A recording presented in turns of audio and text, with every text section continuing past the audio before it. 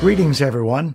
Today we're continuing our discussion on NFPA 101's Life Safety Code. Specifically, we'll be covering the means of egress component known as exit access, which is the path leading to an exit.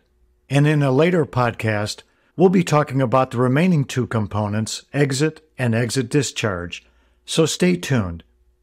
NFPA defines exit access as that portion of a means of egress that leads from an occupied area to a building exit. Here are two examples of exit access. 1.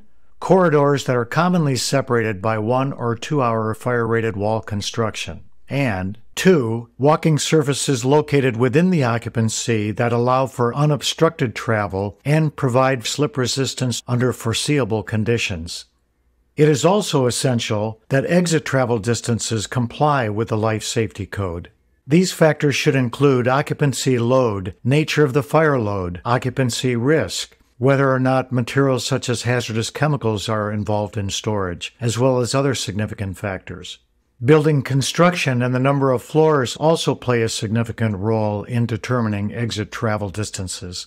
Other building systems that can impact travel distance may include detection and alarm systems and automatic sprinkler systems, so be sure to consult the Life Safety Code for those details as well. The key point to understand is that exit access must be clearly designated and delineated and understood by employees and users of the building. Also, safe routes of egress need to be included in emergency plans and ideally illustrated so that employees are able to see, review, and understand paths of travel to exits. Equally important is that there be planning, preparedness, and drills so that everyone understands the safe means of egress from buildings. And finally, delineating aisles intended for emergency egress is an essential part of the emergency planning process and importantly, will be greatly appreciated by all employees and building occupants. We look forward to seeing you again in our future edition of Mighty Line Minute. Have a great day.